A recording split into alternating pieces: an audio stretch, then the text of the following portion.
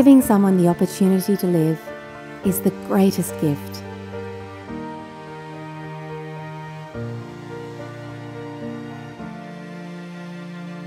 More than 35 years ago, two pioneering St Vincent surgeons, Dr. Harry Windsor and Dr. Victor Chang, had a vision to transform heart-lung transplantation in this country, and they made it a reality.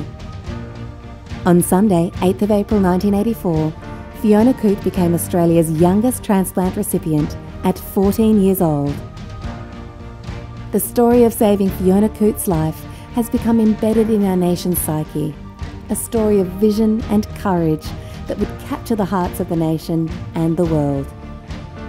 Since then, St Vincent's has been leading innovation in transplantation and cardiothoracic medicine, spearheading the use of mechanical assistance devices, leading minimally invasive surgery and valve repair, revolutionising organ retrieval practices, all backed by the internationally recognised research of the Victor Chang Cardiac Research Institute at the St Vincent's Darlinghurst campus.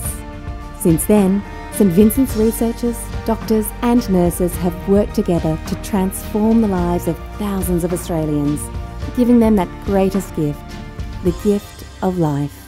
Community support has enabled the vision of the St Vincent's Heart-Lung program, and now we look to you to stand side by side with us again. Thank you for helping St Vincent's to transform and save lives.